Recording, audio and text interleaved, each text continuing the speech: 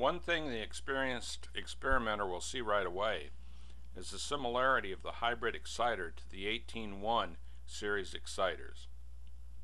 The primary difference in this diagram is how the source battery is connected to the hybrid exciter. You see here that I'm indicating a 12-volt battery with the negative leg containing a 1/16 amp fuse connected to two electrolytic capacitors which are connected polarity as indicated on the diagram. The AV plug, if you notice how it's connected, the upper diode, the cathode end, is connected back to the plus rail. The anode end is connected back to the center tap of the two capacitors, the same location as where the source battery is connected.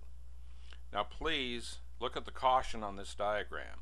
I have cautioned that capacitor CB is a problem.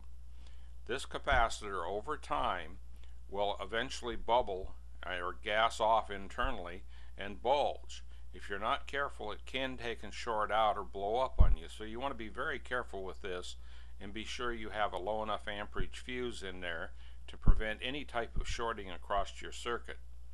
Here in this diagram I've included an ammeter. This is to show you the amount of current that should be flowing in the hybrid circuit. Remember the cautions of the fuse. I would recommend a 1/16 amp. Be sure of the polarities of the capacitors. This circuit will work on 10 microfarads, 50 volt capacitors. You can use larger ones, but that's not necessary.